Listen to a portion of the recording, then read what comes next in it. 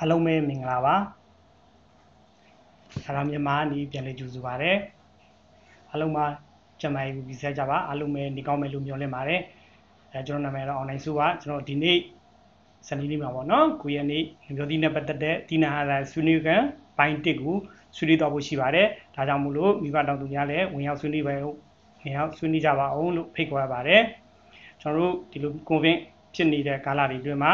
ကျွန်တော်တို့တယောက်နဲ့တယောက်တွေ့ဆုံဆက်သွယ်ဖို့အခက်အခဲတွေရှိတဲ့အတွက်ခုလိုပဲ Facebook History ကနေတစ်ဆင့်တွေ့ဆုံခြင်းဖြစ်ပါတယ်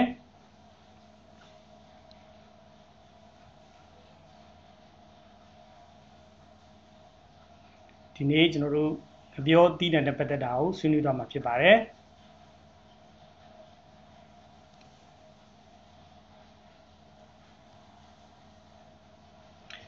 ကျွန်တော်နာမည်ကတော့အောင်နိုင်စုပါကျွန်တော်တို့ယာရာမြန်မာမှာတိနဟာရပညာရှင်တယောက်အနေနဲ့လုပ်ကိုင်နေပါတယ်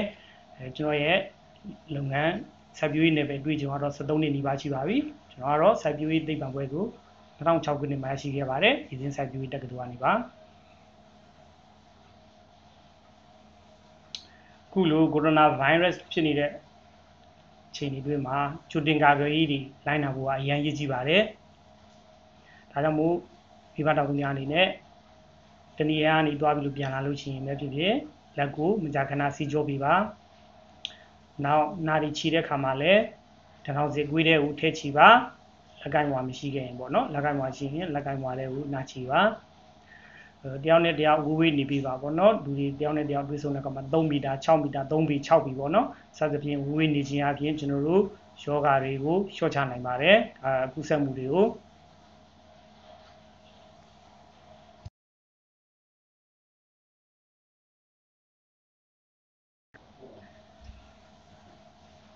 ကျွန်တော်တို့ယာရာကို1905ခုနှစ်မှာစတင်တည်ထောင်ခဲ့ပါတယ်ဘယ်သူတွေကစပြီးတည်ထောင်ခဲ့လဲပေါ့နော်ယာရာကိုဘယ်သူကစပြီးတည်ထောင်ခဲ့လဲဆိုရင်ကျွန်တော်တို့ဒီမှာဆိုရင်တို့ကတော့စိတ်ကူးညံတစ်ခုရဲ့စွမ်းပကားပေါ့နော်လေတွေကနိုက်ထရိုဂျင်ကိုပဲထုတ်ယူဖို့အတွက်သူတို့နီလန်းတွေရှာဖွေတွေ့ရှိခဲ့တာပေါ့နော်ဒါကတော့ကျွန်တော်တို့သူတို့သုံးရဲ့တွေ့ရှိချက်ကပဲလူသားတွေရဲ့ခက်ခဲတွေကိုကျွန်တော်တို့များစွာဖြည့်ချင်းပေးနိုင်ခဲ့ပါတယ်သူတို့ရဲ့တယောက်နဲ့တယောက်ဒီလိုမျိုးအခက်အခဲမိကွန်းတွေကိုမေးပြီးတော့တယောက်နဲ့တယောက်ဘယ်လိုဖြည့်ရှင်းကြမလဲပေါ့နော်ဆွေးနွေးခဲ့ကြတယ်ကျွန်တော်တို့တည်ထောင်ခဲ့ဒီ3ပေါ့နော်ကျွန်တော်ယာရာကိုတည်ထောင်ခဲ့ဒီ3ရှိပါတယ်သူကနေသူတို့ရဲ့စိတ်ကူးညံတကူကလေထဲကနိုက်ထရိုဂျင်ကိုလေထဲမှာရှိတဲ့အငွေ့ဖြစ်နေတဲ့နိုက်ထရိုဂျင်ဓာတ်ကိုပေါ့နော်နိုက်ထရိုဂျင်ဆိုတဲ့ဗလဲဓာတ်ကိုမူးယစ်နိုက်ထရိုဂျင်ဗလဲဓာတ်ကိုဒီအပင်တွေစားသုံးနိုင်တဲ့အခဲတို့အရည်တို့ပုံစံဖြစ်အောင်တို့ကပြောင်းလိုက်တာပေါ့နော်ပြီးတော့မှအပင်တွေကိုကျွေးတာပေါ့နော်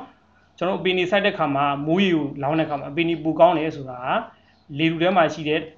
နိုက်ထရိုဂျင်ဆိုတဲ့ဗလဲဓာတ်ကိုအငွေ့ရနေပြီးတော့လျှက်စီးလက်ပြီးတော့အရည်ဖြစ်ပြောင်းပြီးတာပေါ့နော်အဲ့ဒါနေဦးမှာအပင်တွေဒါကြောင့်မို့လို့နိုက်ထရိုဂျင်ဓာတ်ကဗလဲဓာတ်ကမိုးရီနဲ့တူပါလာလို့ပို့ပြီးတော့ကောင်းတာပေါ့နော်အဲ့လိုမျိုးပဲသူတို့ကကြတော့လေလူထဲမှာရှိတဲ့နိုက်ထရိုဂျင်ဓာတ်ကိုဒီစက်ရုံနည်းပညာနဲ့ပေါ့ဒီစက်ရုံနေနဲ့တည်ထောင်ပြီးတော့ဒီအပင်တွေစားသုံးနိုင်တဲ့အရေးခဲပုံစံဖြစ်အောင်သူတို့ကပြုပြင်ပြောင်းလဲခဲ့တာပေါ့နော်အဲ့ဒါနေပြီးတော့မှရောဘာမှာအစားအစာ9မိနစ်ခေါင်းမတွေလူတွေဖြစ်နေတဲ့အချိန်မှာအစားအစာတွေလုံလုံလောက်လောက်ရရှိတယ်ကျွန်တော်မျိုးသားတွေသုံးဆွဲပြီးတော့เนาะနောက်တော့လေသမားတွေကိုလည်းအထွက်တွေတိုးပြီးတော့အကျိုးမြတ်များများရရှိခဲ့တယ်ကျွန်တော်ယာရာဆိုရင်1905မှာတည်ထောင်တဲ့အတွက်ခုဆိုရင်115နှစ်တိုင်တည်ရှိနေပါတယ်ရှိပါပြီကျွန်တော်မြန်မာပြည်မှာရောက်တာကတော့ကျွန်တော်တို့3နှစ်လောက်ပဲရှိပါသေးတယ်ကျွန်တော်တို့ဒီသူ့ရဲ့တက်တန်းကတော့115နှစ်ရှိပါပြီတမိုင်းကြောင်းကောင်းတဲ့ကျွန်တော်တို့ယာရာမြန်မာပေါ့ယာရာကုမ္ပဏီတစ်ခုပါကျွန်တော်တို့ဒီယာရာမှာဆိုရင်စက်ရုံတွေကတော့ကျွန်တော်တို့ဥရောပတစ်ခုမှာစက်ရုံ20နီးပါးလောက်ရှိပါတယ်ခုစက်ရုံတင်သွားဆိုတော့ကျွန်တော်တို့နော်ဝေနိုင်ငံဘော့စခရွန်မြို့မှာရှိတဲ့မြေသားစက်ရုံပေါ့နော်ကွန်ပေါင်းမြေသားစက်ရုံပေါ့နော်ကွန်ပေါင်းနဲ့ဂက်ဆီယမ်နိုက်ထရိတ်ဒီစက်ရုံကဆိုရင်တစ်နှစ်ကိုတန်3တန်းထုတ်လုပ်တယ်ပေါ့နော်ကျွန်တော်မြန်မာပြည်ရဲ့အသုံးနဲ့ဆိုရင်ကျွန်တော်တို့2ဆ3ဆနီးပါးထွက်တာပေါ့နော်မြန်မာပြည်ကကျွန်တော်တို့တန်းကျော်သုံးပါတယ်တနိုင်ငံလုံးတိုင်းတာပေါ့နော်ကျွန်တော်တို့ဒီရှိသမျှမိဘတောင်သူတွေအကုန်လုံးသုံးနေတဲ့မြေသားတန်းကျော်ရှိပါတယ်ကျွန်တော်ဒီစက်ရုံကဆိုတန်3တန်းနီးပါးထုတ်လိုက်တာပေါ့နော်ဒီစက်ရုံကနေပြီးတော့ဘယ်လိုမျိုးမြေသားတွေထုတ်လဲပေါ့နော်ဒီမှာဆိုရင်ယာရာမီလန်ဆိုတဲ့ကွန်ပေါင်းမြေသားတွေထုတ်တယ်နောက်ဒီဟာကတော့ကျွန်တော်တို့ဒီယာရာလီဘာဆိုတဲ့တော့ကယ်ဆီယမ်နိုက်ထရိတ်မြေသားတွေကျွန်တော်တို့ထုတ်ပါတယ်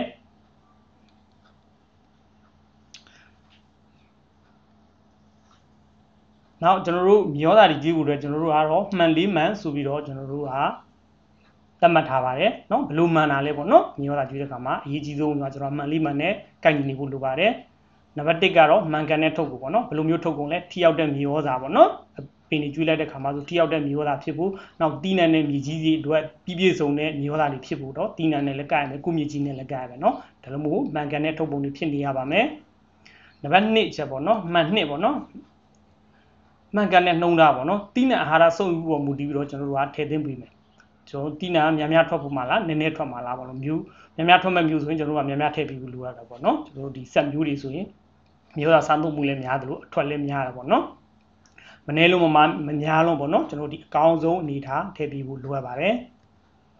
နံပါတ်3မှန်ချက်နေတော့မှန်ကန်တဲ့အချိန်ပေါ့နော်ဘယ်လိုလဲဆိုတော့အချိန်ကြိုက်ကြည့်ဖို့ပေါ့နော်ဟောဆိုကြပါတော့မျိုးသားအပြင်မဆိုင်ခင်ကြိုထည့်မှာလားအပြင်ဆိုင်ပြီးမှ2ချိန်3ချိန်ထည့်မှာလားပေါ့နော်အဲ့လိုမျိုးအချိန်ကြိုက်တိုင်ပြီးမှန်ကန်မှုပါနောက်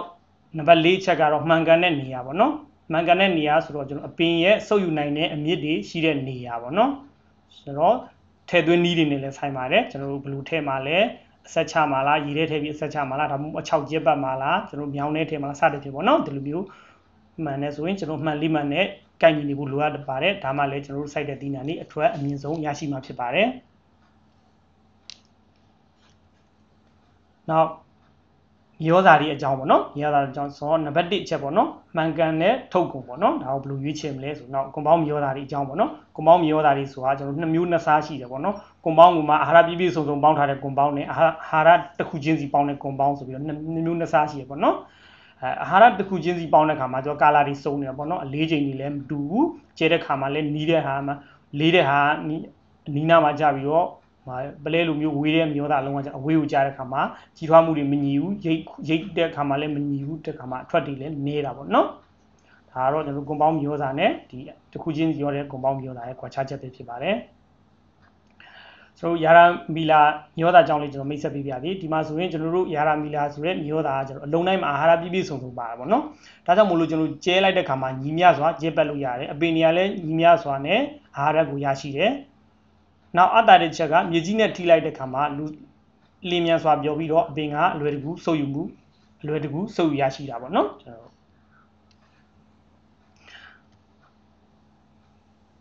်ဒီမှာဆိုရင်စောရပြောတဲ့မျိုးစာ2မျိုးအပင်ကစုပ်ယူမယ်ဆိုရင်ဘယ်လိုတွေဖြစ်ပေါ်လာမှာလဲပေါ့နော်ကျွန်တော်မျိုးသားလေးကိုဒီတလုံးချင်းစီစုပ်တယ်ဆိုပါတော့တလုံးချင်းစီစုပ်တဲ့အခါမှာလည်းအာဟာရပြည့်ပြည့်စုံစုံရရှိသွားတာနဲ့အာဟာရတစ်ခုချင်းစီရရှိသွားတာเนาะဒီနှစ်ခုကွာခြားသွားတာပေါ့เนาะဒီမှာဆိုရင် NPK ရဲ့အများလိုရောနည်းလိုရောအပင်ကပြည့်ပြည့်စုံစုံရသွားတယ်လို့အပင်ကညီပြီးတက်လာတယ်အပင်ကောင်းတယ်ဒီဘက်မှာဆိုရင်တော့ပြည့်ပြည့်စုံစုံမရတဲ့အတွက်အပင်က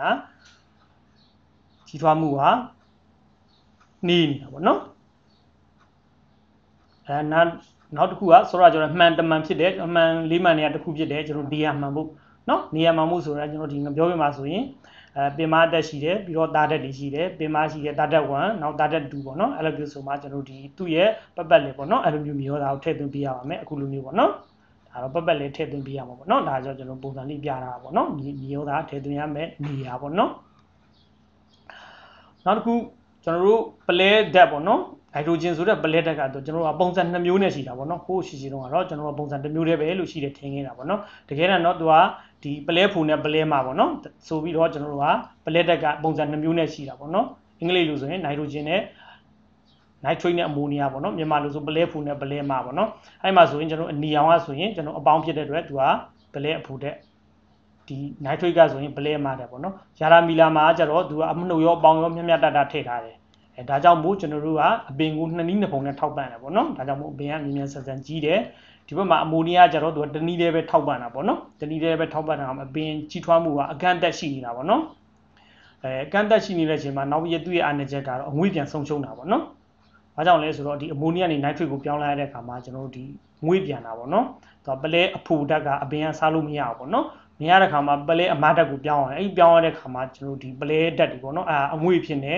ေလေထဲကိုဆုံးရှုံးတာပေါ့နော်ဒါကကျွန်တော်တို့ယာတီဥတုဆိုရလို့ရှိရင်ပေါ့ဆိုလွန်း6လုံးလို့ရှိရင်သူက90ရာခိုင်နှုန်းဒီအငွေ့ပြန်နိုင်တာပေါ့နော်ဆိုကြပါစို့ပလဲတိတ်တုံးလိုက်မယ်ဆိုအဲ့တဝက်လောက်ကအငွေ့ပြန်သွားတာပေါ့နော်ဒါဆိုကျွန်တော်တို့ရဲ့ပတ်စံနေတဝက်ဖိုးလောက်ကကျွန်တော်တို့လေထဲမှာဆုံးရှုံးသွားတာပေါ့နော်ဒါကတော့ကျွန်တော်ဒီယာရာမီလာမျိုးသားနဲ့ခြားသောမျိုးသားတွေရဲ့ကွာခြားချက်ပါ ဆိုတော့ကျွန်တော်ပြောတယ်ဒီပလဲအဖိုနဲ့ပလဲအမတွေရဲ့အကြောင်းပေါ့နော်မိုနီယာနဲ့နိုင်ထရိတ်တွေပေါ့နော်သူကဒီမှုယောဂါတွေပေါ်မှာလည်းတက်ရောက်မှုရှိတယ်ကျွန်တော်တို့ငပြောတွေမှာဆိုရင်ပင်ဝါပြီးတော့ညှို့တည်တဲ့ယောဂါအရန်ဆိုးပါတယ်အဲ့လိုမှာဆိုရင်လည်းကျွန်တော်တို့ဒီပလဲအဖိုပါတဲ့မျောတာတွေပေါ့နော်ပလဲအဖိုပါတဲ့ဒီမိုနီယာပါတဲ့မျောတာတွေကျွင်းတော့မှုတွေကပိုပြီးပွားတာပေါ့နော်ဒါကျွန်တော်တို့ဒီဓာတ်ခွဲကမှာစမ်းသပ်ထားတာပေါ့နော်ယာရာရဲ့ဓာတ်ခွဲကမှာစမ်းသပ်ထားတာဆိုရင်ဒီမှာဆိုရင်မှုလေးကမူတွေကထဲတုံးကတော့လေကောင်နည်းနည်းလေးပဲပေါ့နော်ပြီးတော့အဲ့လိုဘေးပပတ်လေးပြန့်သွားပါပေါ့နော်ဒါဆိုရင်ခြားတော့မြေရောသားတွေနဲ့ခြားတော့မြေရောသားတွေရဲ့နောက်ဒီယာရမြေရောသားမှာကျတော့သူကမှုကိုမပွားဘူးလားဆိုတော့မှုပွားတယ်မှုပွားများမှုနည်းတယ်ပေါ့နော်ဒီကျွန်တော်တို့ဒီ nitrate ရဲ့အာနီးတဲ့ကြောင့်ပေါ့နော်မှုပွားများမှုနည်းပါတယ်နောက်တစ်ခုအမြင့်ပေါ့နော်ဒီမှာဆိုရင်ကျွန်တော်တို့ကဒီပြောင်းမင်နဲ့ခန်းညင်မင်နှစ်ပင်ကိုကျွန်တော်တို့စမ်းသပ်ထားတာပေါ့နော်ဒီအမိုနီယာအန်ပေါ့နော်ပလဲဖူနဲ့ပလဲမာကိုကျွန်တော်တို့ကအပင်ကိုကျွေးလိုက်တဲ့ခါမှာဆိုရင်ဒီပြောင်းမင်ရဲ့အမြင့်မှာဆိုအရန်ကွာခြားပါတယ်နိုက်ထရိတ်ကျွေးတဲ့ခါမှာပြောင်းမင်ကအရှိရရှိပြီးတော့မိုနီယာကျွေးတဲ့ခါမှာကျွန်တော်တို့ပြောင်းမင်ကနည်းနည်းလေးပဲရရှိတာပေါ့နော်နောက်တစ်ခုဒီဘက်မှာခန်းညင်မင်ရဲ့အမြင့်ကိုကြည့်လိုက်မယ်ဆိုရင်လည်းနိုက်ထရိတ်ကျွေးတဲ့ခါမှာအမြင့်တွေကအများကြီးရရှိပြီးတော့မိုနီယာအန်ကျွေးတဲ့ခါမှာကျွန်တော်တို့ကနည်းနည်းလေးပဲရရှိနေတာပေါ့နော်ဒီမှာဆိုရင်နည်းနည်းလေးပဲရရှိနေတာဖြစ်ပါတယ်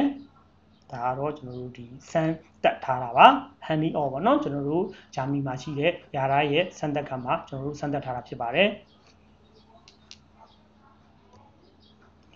နောက်တစ်ခုမြေချင်းကန်တက်ပေါ့နော်မြေချင်းကန်တက်ပုံမှာလွှမ်းမိုးတဲ့အချက်ပေါ့နော်ဒီမှာအာဟာရဓာတ်တွေကဆိုရင်မြေချင်းကန်တက်ပုံမှာမူတည်ဘူးရရှိနိုင်မှုဟာ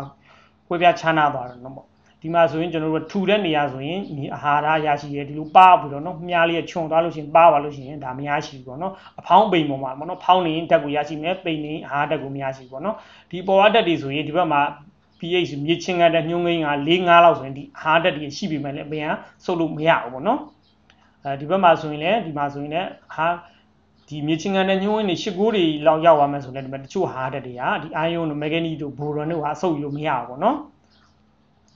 ဒီငပြောဆိုရင်အကောင်းဆုံးအနေထားဘယ်လောက်မှလဲပေါ့နော်ငပြောဆိုင်ဖို့ဆိုရင်အတင့်တော်ဆုံးအနေထား6နဲ့ 6.5 ပေါ့နော်မြေချင်းကန်တဲ့ညှိုးငိမ့်ကဒီလောက်မှအကောင်းဆုံးကဒါလို့ဆိုရင်ကျွန်တော်ကအပြင်ကောင်းစွာလည်းဖြစ်တွန်းနေအားဓာတ်တွေလည်းအကုန်အစုံရရှိတယ်ပေါ့နော်ဒီမှာဆိုရင်မြေချင်းကန်တဲ့ညှိုးငိမ့်ရဲ့တက်ရောက်တဲ့အချက်ပေါ့နော်ဘယ်ပေါ်မှာလဲဆိုတော့ကျွန်တော်ငပြောပင်နေဝါပြီးတည်တဲ့ပနာမယောဂါပေါ့နော်ပင်ဝါယောဂါပေါ့နော်အဲ့ဒီပနာမယောဂါပေါ်မှာတက်ရောက်မှုရှိပါတယ်ဒီမှာဆိုရင်အပင်တွေကဝါပြီးတည်တော့မှာပါဒါဆိုရင်မြေချင်းကန်တဲ့ညှိုးငိမ့်က 3.5 ဆိုမြေတွေအရန်ချင်းနေတာပေါ့နော်ဒါဆိုရင်ဒီအပင်တွေကကျွန်တော်တို့ကမကောင်းပါဘူးဒီခိုင်ထွက်နေမှာပါနောက်နည်းနည်းလေးမြင့်လာပြီ 3.5 နဲ့ 4.5 ဖြစ်လာပြီเนาะမြေချင်းကန်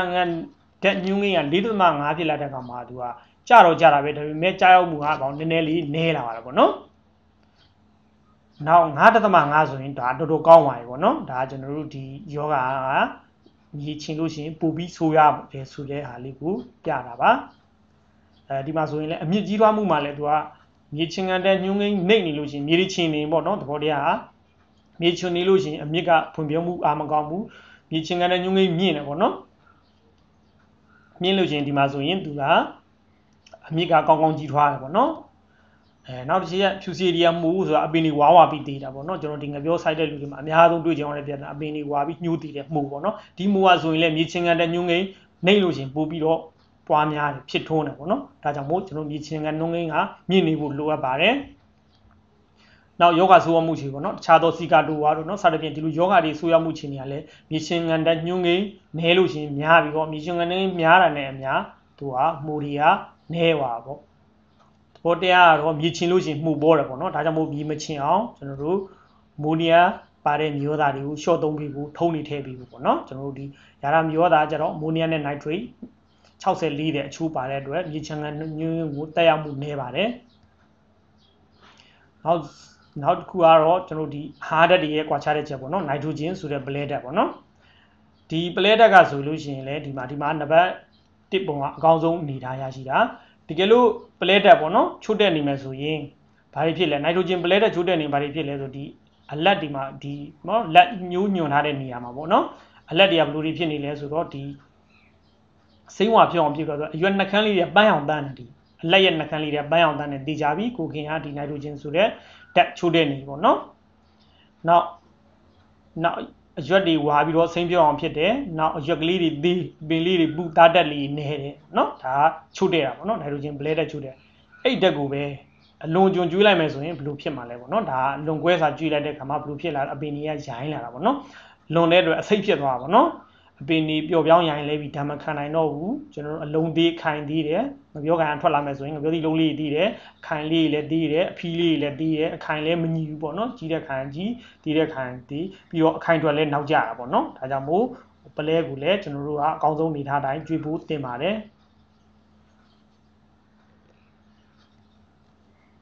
ဒီမှာဆိုရင်ကျွန်တော်တို့ phosphorus ပေါ့နော်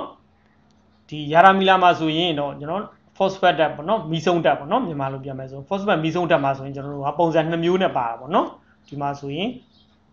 orthophosphate အနေနဲ့80%ပေါ့ပြီး pH တန်းခေါ်တာပေါ့နော် pH တန်းကကျွန်တော်တို့30%ပါတာပေါ့နော်ဒီ80 30ကျွန်တော်တို့နှစ်ခုထည့်ရတယ်ဒီမျိုးနှစ်ခုကအပင်ကိုဘယ်လိုတက်ရောက်မှုရှိလဲပေါ့နော်ဒီမှာကြည့်ကြည့်အောင်ဒီလိုမျိုးဘယ်လိုမှဖြစ်လဲလို့သူနှစ်ယောက်ရဲ့တက်ရောက်မှုကကျတော့အပင်ကိုထောက်ပံ့တဲ့နေရာမှာဘယ်လိုဖြစ်လဲဒီမှာရက်ပေါ့နော်ဒီကရရှိမှုပါနာorthophosphate ကကြတော့ကျွန်တော်တို့ဒီရှေ့ပိုင်းရက်တွေပေါ့နော်ရှေ့ပိုင်းရက်တွေမှာသူကစားသုံးပြီးတော့ရှေ့ပိုင်း2ပတ်3ပတ်လောက်အတွင်းမှာဒ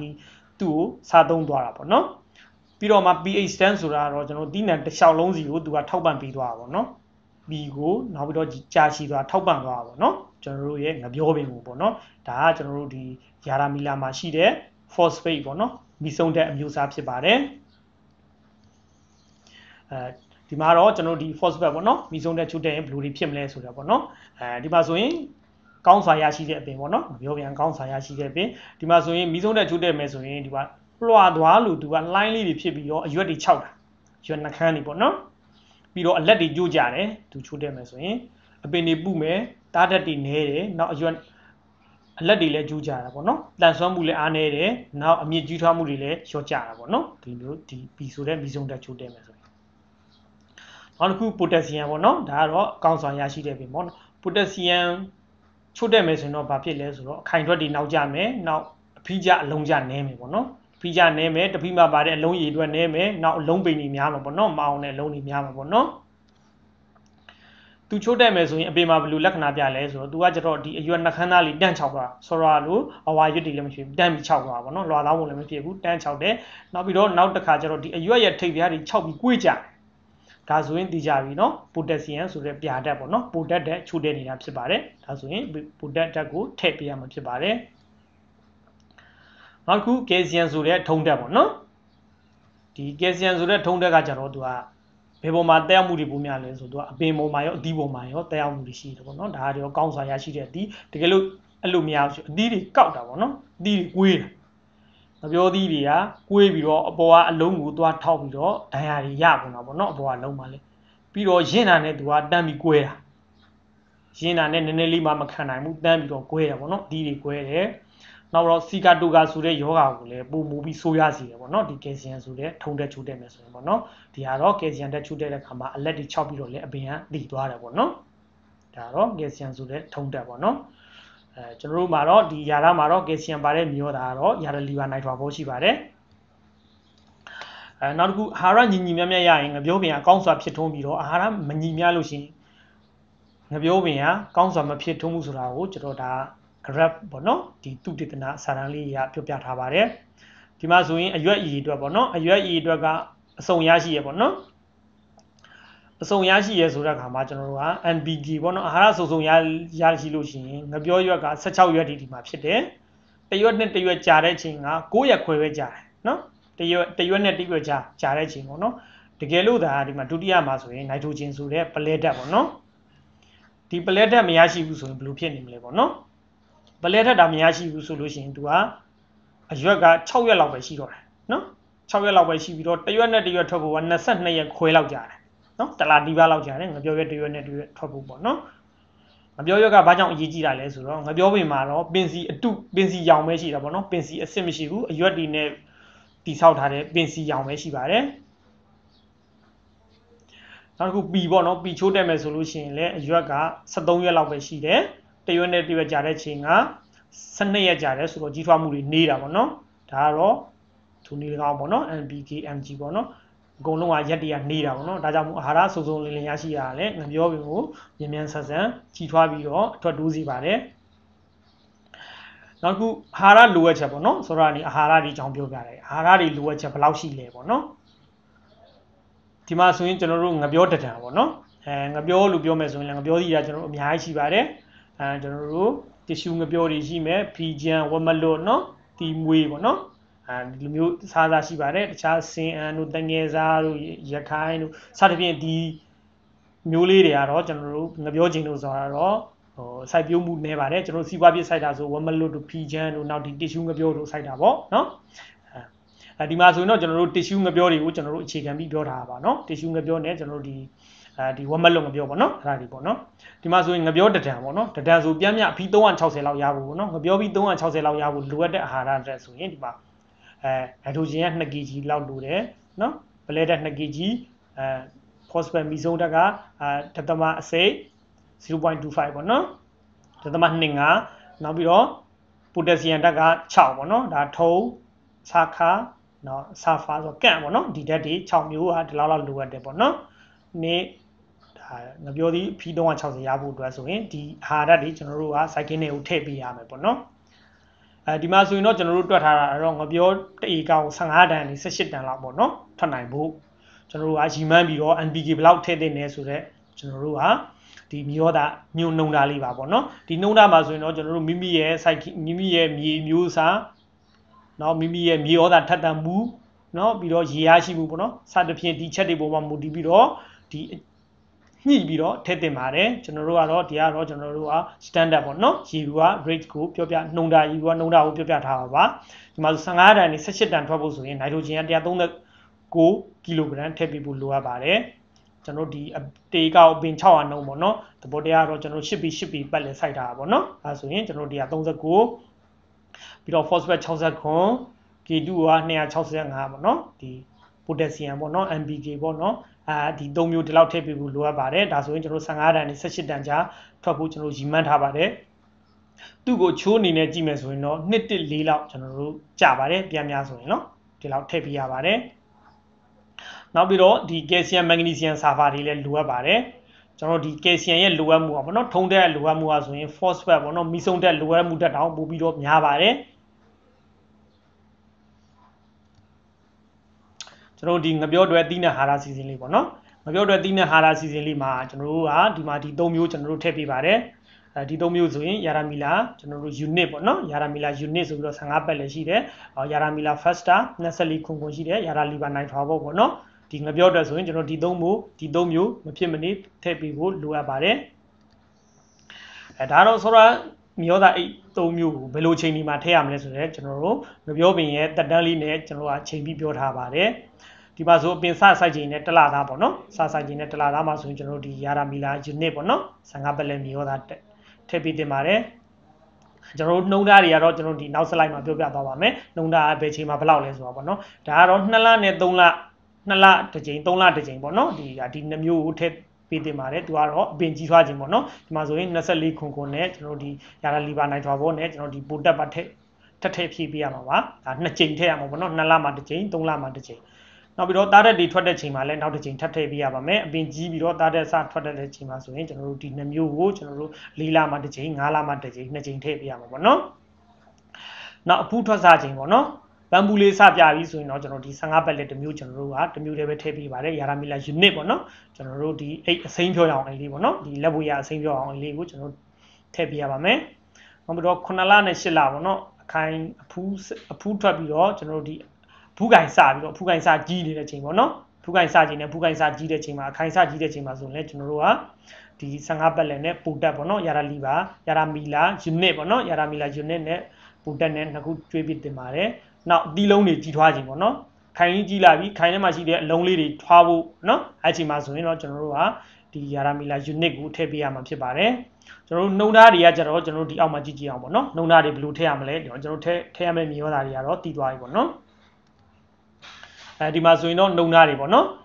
နှုံသားတွေကကြတော့ကျွန်တော်တို့ဒီမြေဩဇာတပင်းရဲ့နှုံသားပေါ့နော်ကျွန်တော်တို့ကတချို့က6-8 စိုက်တယ်6 8 စိုက်တယ်တချို့က8 စိုက်တယ်တချို့က8 10စိုက်တယ်ပေါ့နော်စသဖြင့်စိုက်တဲ့ spacing ပေါ့နော်ကျွန်တော်တို့ကွာဝေးတွေမတူတဲ့အတွက်ကျွန်တော်တို့အပင်ရည်အတွက်ကလည်းကွာသွားမှာပါတေကားနဲ့တေကားဒါကြောင့်မို့လို့တွက်ရခက်နေမှာဆိုကျွန်တော်တို့ကတပင်ချင်းနှုံသားနဲ့တွက်ပေးထားပါတယ်ကျွန်တော်တို့တပင်ချင်းကိုမှကိုစိုက်တဲ့အပင်နဲ့ပြန်မြောက်လိုက်လို့ရှိရင်တေကားသာရရှိမှာပေါ့နော်ဒီမှာဆိုရင်ကျွန်တော်တို့ကျက်ဘက်ချိန်ကြီးကျွန်တော်တို့ချရေးပြီးထားပါတယ်နော်6ချိန်ပေါ့နော်ထည့်ပေးရမယ်ဒီမှာဟိုထည့်သွင်းရမယ့်မျိုးသားမျိုးစား4မျိုးပေါ့နော်ဒီမှာဆို Yara Mila unit 15ပတ်လည်းရှိတယ်နော် Yara Mila Faster 24ခွန်ခွန်ရှိတယ် Yara Liver Nitro ဘောရှိတယ်ဒီဘက်ကတော့ပူတက်ပေါ့နော်ဒီမှာဆိုရင်အပင်စစိုက်ချိန်ပေါ့နော်အပင်စစိုက်ချိန်မှာဆိုရင်ကျွန်တော်တို့ကဒီ Yara Mila unit ဆိုတဲ့15ပတ်လေးကို100 gram နဲ့150 gram ပေါ့နော်ဒါနိုးစီဘူးနဲ့တိုင်းမယ်ဆိုရင်နိုးစီဘူးတစ်ဝက်လောက်ပေါ့နော်နိုးစီဘူးတစ်ခုမှာဆို350 gram ရှိတယ်နိုးစီဘူးတစ်ဝက်ရော်လောက်ထည့်ပေးရပါတယ်ပြီးတော့မှစိုက်ပြီး1500သားပေါ့နော်10ရက်ကနေ1500သားမှာဆိုရင်ကျွန်တော်တို့ကနိုးစီဘူးရဲ့3ပုံပုံ1ပုံလောက်ပေါ့နော်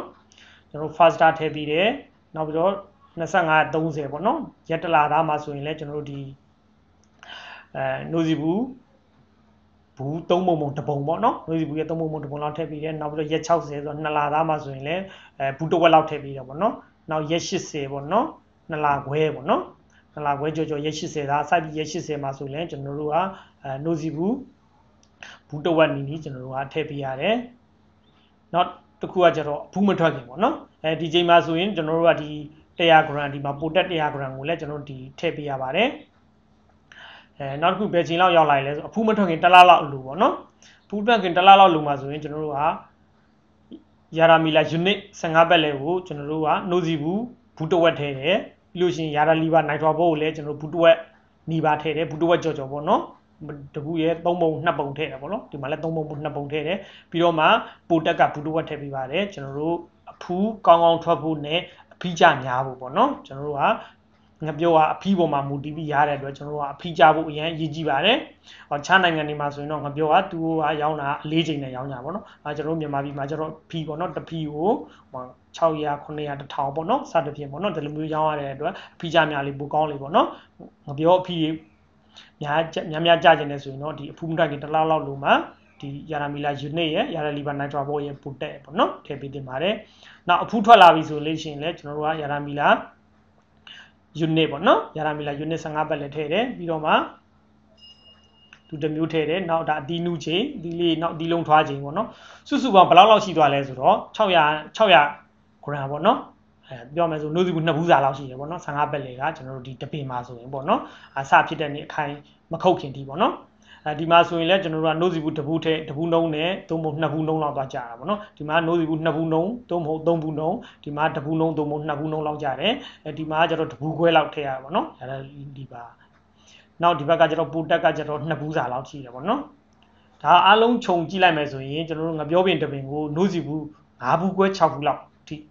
ထည့်ပေးရတာပေါ့နော်ကျွန်တော်တို့သူကရည်ညွှန်းထားတာတပင်ကို25နဲ့30ကီလိုထွက်ဖို့ရည်ညွှန်းထားတာပေါ့နော်သဘောကတော့အဖီးကြများအောင်လို့ပေါ့နော်10ဖီးကနေပြီးတော့10ဖီးတို့မဟုတ်9ဖီးကနေပြီးတော့10ဖီးပေါ့အဲ့လိုမျိုးပေါ့နော်အဖီးကြများအောင်လို့လည်းပါပါတယ်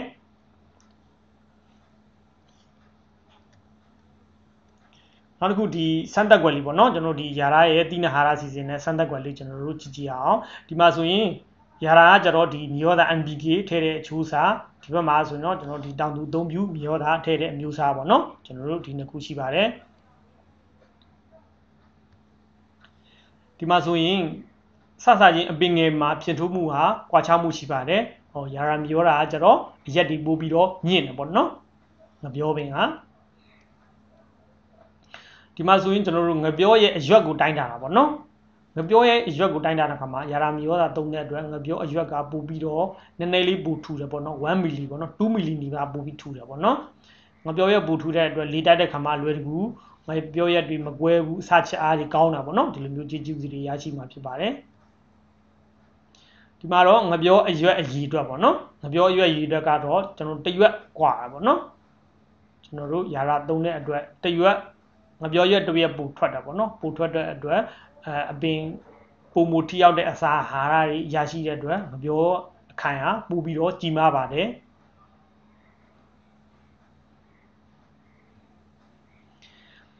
ဒီမှာဆိုရင်တော့ကျွန်တော်တို့ဒီအဖူးထွက်စောတာနဲ့နောက်ကြတာပေါ့နော်ဒီမှာဆိုရင် Yara မြေရောတာသုံးတဲ့အတွက်အဖူးထွက်စောတယ်ခိုင်ထွက်စောတာပေါ့နော် ဒီမှာဆိုရင်ခိုင်အတွက်ရာတာကျွန်တော်တော်တော်တောင်ကြီးထွက်နေပြီဒီမှာကျွန်တော်ခိုင်ကတီးတီးပဲထွက်သေးရပါတော့ခိုင်အတွက်စောပါတယ်ပြီးတော့ခိုင်လဲပို့ပြီးတော့ကြီးမားပါတယ်ငပြောခိုင်ပေါ့နော်ဒီမှာကျွန်တော်ငပြောပြီးပေါ့နော်ငပြောပြီးမှာလဲကွာခြားမှုရှိပါတယ်ဒီမှာဆိုရင်ငပြောပြီးတွေကတစ်လုံးနဲ့တစ်လုံးပြည့်ပြီးတော့နေရာလက်တောင်မရှိသလိုပဲပေါ့နော်ဒီမှာဆိုရင်တော့ဒီငပြောပြီးကဒီမှာကျိုးတို့ကျဲတယ်လေးဖြစ်နေတာပေါ့နော်ဒါငပြောအလုံးပြည့်မှုမှာလဲကွာခြားမှုရှိပါတယ်ကြီးထွားမှုအခိုင်အနေနဲ့ကြည့်မယ်ဆိုရင်လည်းကွာခြားမှုရှိပါတယ်ရာတာသုံးတဲ့အတွက်အခိုင်အဖီးကြီးကြီးမားမားရတယ်အခိုင်ကြီးတယ်ဒီဘက်မှာဆိုရင်တော့အခိုင်ကနည်းနည်းသေးနေပါတယ်ဟိုဒီနောက်ဆုံးအထွက်ပေါ့နော်တေကထွက်နှုန်းနိုင်ရှင်းမယ်ဆိုရင်လည်းကျွန်တော်တို့ဒီမှာတော့ကျွန်တော်အလေးချိန်နဲ့ပြထားတာပေါ့နော်လေးချိန်နဲ့ပြထားတဲ့အခါမှာဒီမှာ18တန်နဲ့18တန်ပေါ့နော်ဒါဆိုနော်19တန်ဒီပါနဲ့ဒီဘက်18တန်ပေါ့နော်ဒီမှာဆိုကွာခြားမှုကကီလို1800ပေါ့နော်ကီလို1800ပေါ့နော်ကီလို2000ဆိုပိတ်တဲ့ချိန်နဲ့တွက်လို့ရှိရင်ပိတ်တဲ့ချိန်1200လောက်ကွာခြားတာပေါ့နော်ဒီလိုမျိုးကွာခြားတဲ့အတွက်ကျွန်တော်တို့အမြတ်ပုံမူရရှိတာပေါ့နော်ဒီမှာဆိုရင်ကျွန်တော်တို့688ပြီးနီးပါးလောက်ကွာတာပေါ့နော်ရာရာမျိုးသားသုံးတဲ့အတွက်ဒီလောက်ကျွန်တော်တို့ကပူထွက်တာပေါ့နော်ရာရာမျိုးသားနော်688ပြီးပူထွက်အတွက်ကျွန်တော်တို့တပိကို600နှုန်းလောက်နဲ့မြောက်လိုက်မယ်ဆိုရင်ကျွန်တော်4သိန်းလောက်ပူပြီးတော့မြတ်တာပေါ့နော်ဒါဆိုရင်ကျွန်တော်ရာရာမျိုးသားသုံးတဲ့အတွက်ကျွန်တော်တို့က4သိန်းလောက်ပူမြတ်တာပေါ့နော်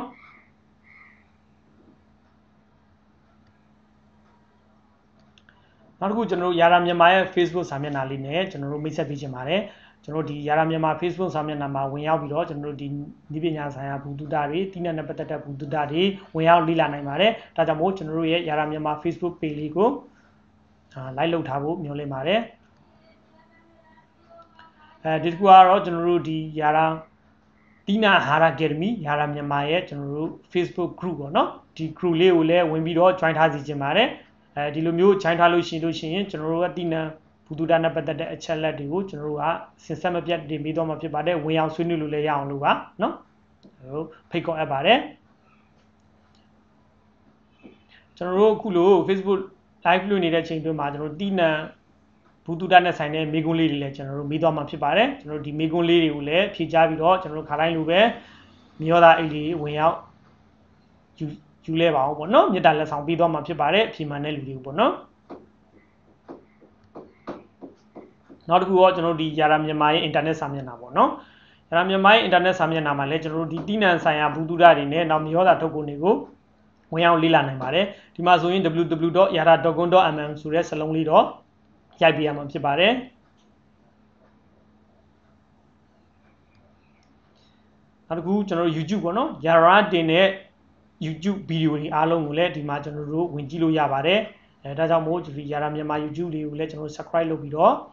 နေ့စဉ်တင်တဲ့ update ဗီဒီယိုတွေဝင်ရောက်ကြည့်ရှုနိုင်ပါတယ်ကျွန်တော်တို့ရဲ့ live တွေကိုလည်းဒီ YouTube စာမျက်နှာမှာလည်းတင်ပေးသွားမှာဖြစ်ပါတယ်ဒီမှာတော့ကျွန်တော်ဒီတိနဟာရနဲ့ဆိုင်တဲ့မေကွန်းလေးတွေပေါ့နော်ဒီမေကွန်းလေးတွေအပြည့်မှရွေးချယ်ပြီးတော့ကျွန်တော်တို့မြေရောသားအိတ်တွေရအောင်ကြအောင်ပေါ့နော်ဒီယာရာမီလာနဲ့ယာရာလီပါဆိုတဲ့မြေရောသားအိတ်တွေပေါ့နော်ဒီမှာဆိုရင်ကျွန်တော်ငပြောအတွက်သုံးပြနဲ့ယာရာမျိုးရာအစီအစဉ်ကိုပြောပြပေးပါပေါ့နော်ဒါဆိုရင်ကျွန်တော်တို့စောကပြောခဲ့တဲ့ဒီတင်ပြခဲ့တဲ့ထဲမှာပါပါတယ်အဲ့ဒီကနေပြီးတော့အဖြေမှန်တစ်ခုကိုရွေးပေးစေချင်ပါတယ်ကျွန်တော်တို့ဒီကနေပြီးတော့ဒီ comment ပေါက်မှာပေါ့နော်ဟောဒီ comment လေးရေးပြီးတော့အဖြေမှန်ကိုစုလက်ဆောင်လေးရယူသွားပါအောင်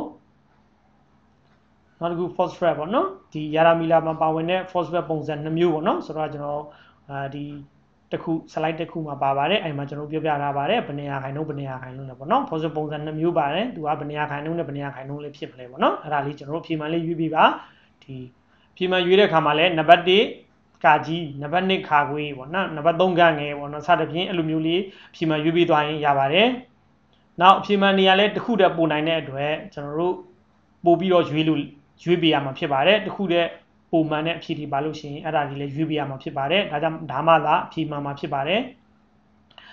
နံပါတ်3မေးခွန်းကတော့ယာရာမီလာမှာပါဝင်တဲ့နိုက်ထရိတ်မြေရောသားအကျိုးကျေးဇူးတွေပေါ့နော်ဆိုတော့ကျွန်တော်အပေါ်ပိုင်းမှာပေါ့နော်နိုင်ထရိတ်မြေရောသားအကျိုးကျေးဇူးတွေအကြောင်းပြောပြသွားပါတယ်အဲ့ဒီကနေပတ်သက်တဲ့မေးခွန်းလေးပါဒါလည်းကျွန်တော်တို့ဒီအဖြေမှန်လေးတွေပြောပြပြီးတော့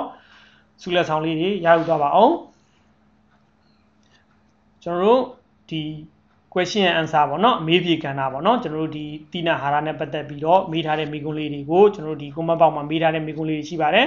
အဲ့ဒါလေးကျွန်တော်ဖြေချပေးတော့မှာဖြစ်ပါတယ်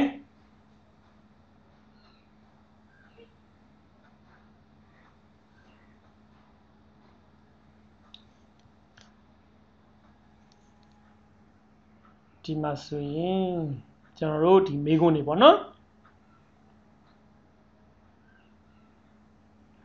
မြေစီကျွေးထည့်ရေးလုပ်မဲ့အခြေအနေနဲ့ယာတီပေါ့နော်။မြေပြင်ပြီးတော့ဆက်ပြရမယ့်အခြေအနေပေါ့နော်။ကျွန်တော်တို့ဒီငပြောတွေကိုဘယ်ချိန်လောက်မှစိုက်ကြလဲကျွန်တော်တို့ကတော့နွေရာသီမှာအဆိုင်များတယ်။ညာတော့အပြင်ပေါ့နော်။နွေရာသီမှာရေသွင်းပြီးတော့စိုက်နိုင်လို့ရှိရင်အပင်ကမြန်တက်တယ်ပေါ့နော်။ဘာကြောင့်လဲဆိုတော့နွေရာသီကနေပူဒဏ်ပြင်းနဲ့ရာသီဥတုကောင်းမွန်တဲ့အတွက်ပေါ့နော်။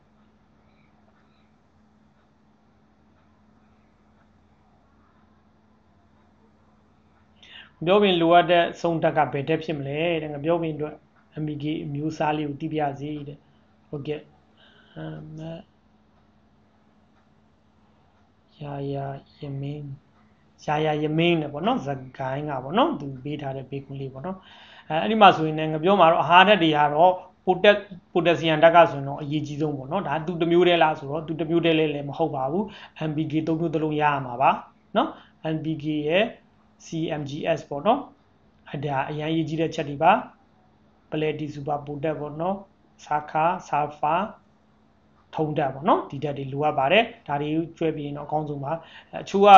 ကျွေးမယ်ဆိုရင်တော့ကျွန်တော်စောရပြောခဲ့သလို214ပေါ့နော်အဲ့ဒီချိုးနဲ့ကျွေးပြီးရင်တော့အကောင်းဆုံးပါပဲဒါကြောင့်မို့ကျွန်တော်ဒီယာရာမီလာနဲ့ယာရာလီပါဆိုတဲ့မြေရောသားတွေကိုကျွန်တော်တို့ပိုတက်နဲ့ရောဆွဲပြီးတော့ကျွေးပြီးလို့ရှိရင်ဒီအချိုးတွေရရှိမှာဖြစ်ပါတယ်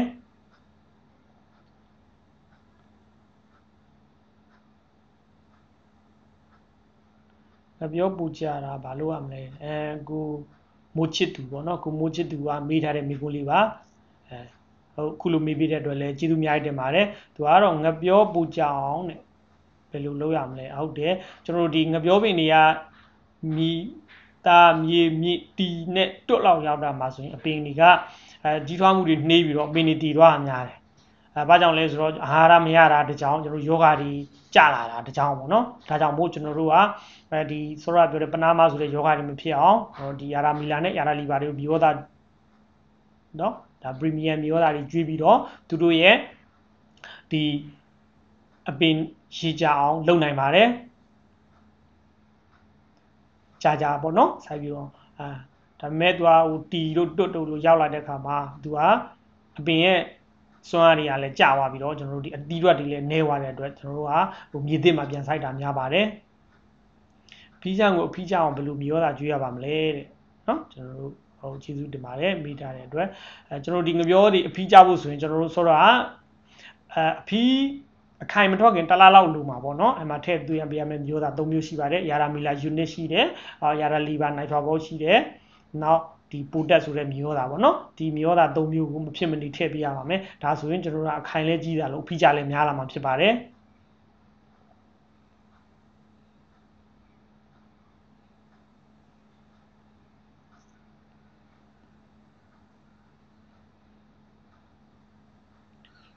နောက်တစ်ခုကပြောသည်ကိုတဲ့ဆိုတော့စမ်းတက်မှုမှာတဲ့ခြံတစ်ခုတည်းစမ်းတာလားတဲ့စမ်းတက်တာတော့ကျွန်တော်တို့ခြံတစ်ခုတည်းမဟုတ်ပါဘူးကျွန်တော်တို့ခြံတစ်ခုတည်းမှန်ပါတယ်ခြံတစ်ခုတည်းဟိုမှာကျွန်တော်လိုင်းချပြီးစမ်းတက်တာပါเนาะကျွန်တော်ဒီတချမ်းကိုကျွန်တော်ယာရာမျိုးတာတချမ်းကကျွန်တော်ဒီတောင်သူအသုံးပြုနေကြမျိုးတာပေါ့เนาะအဲ့လိုမျိုးကျွေးထားဖြစ်ပါတယ်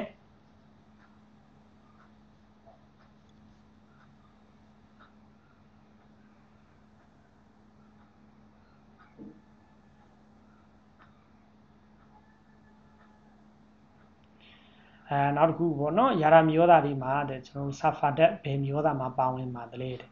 เนาะကျွန်တော်တို့ဒီ15ပတ်လေပေါ့နော်ယာရာမီလာယူနစ်ပေါ့နော်ယာရာမီလာယူနစ်မှာဆိုရင်ကျွန်တော်ကဆာဖာဒက်ပါဝင်ပါတယ်ဘာကြောင့်လဲဆိုတော့ကျွန်တော်တို့ကိုပိုတက်ဆီယမ်ဆာဖိတ်နဲ့ပြုလုပ်ထားတဲ့မီယောသားဖြစ်လို့ပါပိုတက်ဆီယမ်ဆာဖိတ်ပေါ့နော်သူနဲ့ထုတ်လုပ်ထားတဲ့မီယောသားဖြစ်တဲ့အတွက်ဒီဆာဖာပါဝင်ပါတယ်ဒါကြောင့်မို့လို့မပြောပင်အတွက်အကောင်းဆုံးပါယာရာမီလာယူနစ်ပေါ့နော်15ပတ်လေဖြစ်ပါတယ်ခြားတော့15ပတ်လေတွေနဲ့မတူပါဘူးဆိုတာပိုတက်ဆီယမ်ဆာဖိတ်ပေါ့နော်ဟိုဆာဖာကိုအခြေခံတဲ့ပိုတက်နဲ့ပြုလုပ်ထားတဲ့မျိုးသားဖြစ်ပါတယ် နောက်တစ်ခုကကျွန်တော်တို့ဒီ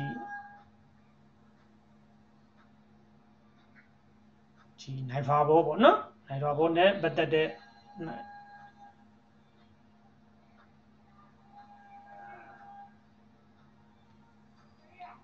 နောက်တစ်ယောက်ကကျွန်မမေးထားကျွန်တော်ဒီနိုင်ထွာဘောပေါ့နော်နိုင်ထွာဘောချောင်းနဲ့ဒီနိုင်တော်ဘို့ကိုကြတော့ကျွန်တော်တို့ကဘယ်ချိန်မှထည့်ပြီးလဲဆိုအပင်ကြီးသွားချိန်2လ3လနော်ပေါ့နော်4လ5လအဲ့ချိန်လောက်မှထည့်ပြီးတာပေါ့နော်သူထက်မှပါဝင်တဲ့တက်ကတော့ကျွန်တော် nitrate nitrogen ရဲ့ calcium ရဲ့ boron ရဲ့ဆိုပြီးတော့အဲ့ဒီ3မျိုးပါပါတယ်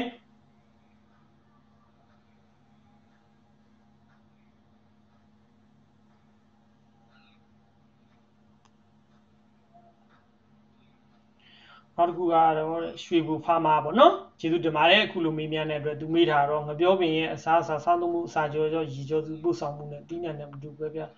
ဘယ်အာဟာရဘယ်လိုရယူပြီးတီးနှံအာဟာရတွေအကောင်းဆုံးဖြစ်မယ်ဆိုကျွန်တော်တို့ဒီစောပိုင်းက present ကျွန်တော်တို့ဒီပြောပြပါထဲမှာလည်းပါပါတယ်ကျွန်တော်တို့ဒီအကောင်းဆုံးကကျွန်တော်တို့ဒီအမြင့်ကြီးထွားမှုကောင်းတဲ့မျောတာတွေထည့်သွင်းပေးဖို့လိုအပ်ပါတယ်ဒါဆိုရင်ကျွန်တော်တို့ဒီအစာရေကြောစီတွေကောင်းမွန်ပြီးတော့အပင်တွေကကောင်းစွာဖြစ်ထွန်းပါတယ်နောက်ပြီးတော့သူ့ရဲ့ဒီအပင်ကြီးထွားမှုဘိုင်းမှာသူအဆင့်လိုက်ပေါ့နော်ထည့်သွင်းရမယ့်မျောတာတွေထည့်ပေးသွားလို့ရှိရင်အကောင်းဆုံးအာဟာရတွေရရှိပြီးတော့အပင်လည်းကောင်းစွာဖြစ်ထွန်းမှာဖြစ်ပါတယ်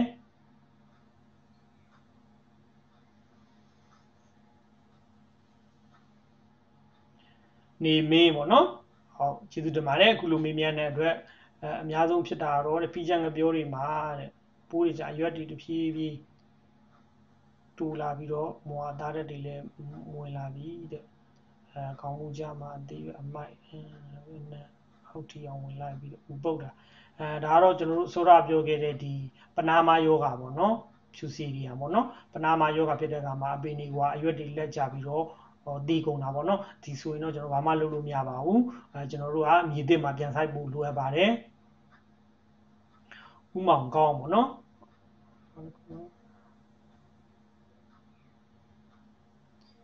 မျက်စုမုံပေါ့နော်သူကဖီးချန်ငပြောမှာတဲ့6ကနဲ့တက်ပါဟောဒါတော့ကျွန်တော်လည်းဒီကျမကြီးနဲ့ဆိုင်တဲ့မိကုန်းကြီးဖြစ်ပါတယ်ဟုတ်နောက်တစ်ယောက်ကတော့ပေါ့နော်ဥပါဝါပေါ့နော်ယာရာမီယောသာဟုတ်ကဲ့ယာရာမီယောသာကိုကျွန်တော်တို့ကဒီနယ်ဒီမှာကိုယ်စလေနဲ့ဖြန့်ချီတာဖြစ်ပါတယ်နီးစက်ရကိုယ်စလေကနေပြီးတော့တွားရောက်ဝယ်ယူနိုင်ပါတယ်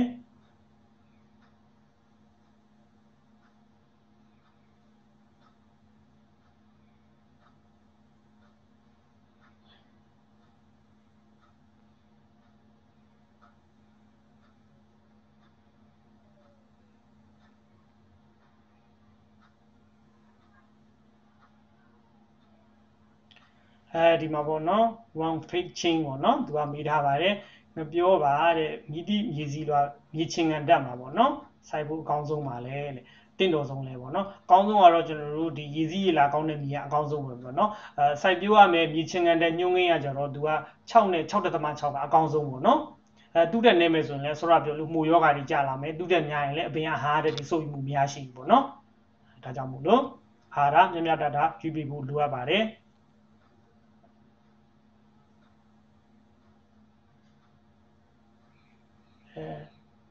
မေမြန်မာခင်ပေါ့နော်ဟုတ်ကဲ့မေးမြန်းတဲ့အတွက်အများကြီးကျေးဇူးတင်ပါတယ်မပြောဘဲနေကလောက်စိုက်ထားပါတယ်အတီးကြီးထွားဖို့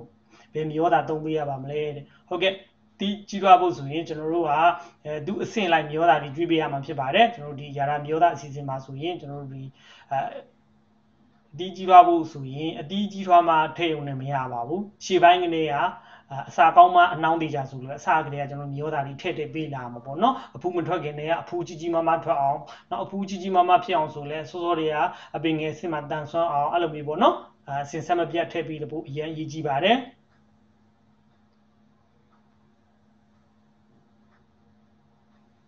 နေပေါ့နော်ယာရာမီလာကိုမပြောအတွက်သုံးလို့ရတာလားဟုတ်ကဲ့အသုံးပြုလို့ရပါတယ်ကျွန်တော်တို့ယာရာမီလာကိုယာရာလီဘာနဲ့ပေါ့နော်နှစ်မျိုးတွဲပြီးသုံးရင်ပိုကောင်းပါတယ်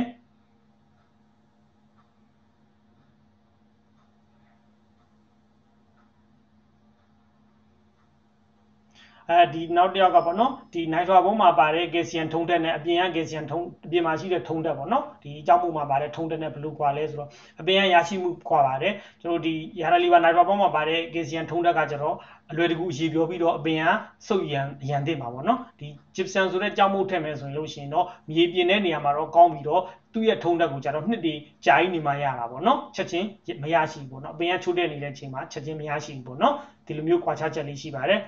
one face ချင်းပေါ့နော်မေးမြန်းထားတဲ့အတွက်အများကြီးကျေးဇူးတင်ပါတယ်အားလုံးပဲကျေးဇူးတင်ပါတယ်ခုလိုဝင်ရောက်ကြည့်ရှုပေးတဲ့အတွက်ကျေးဇူးအများကြီးတင်ရှိပါတယ်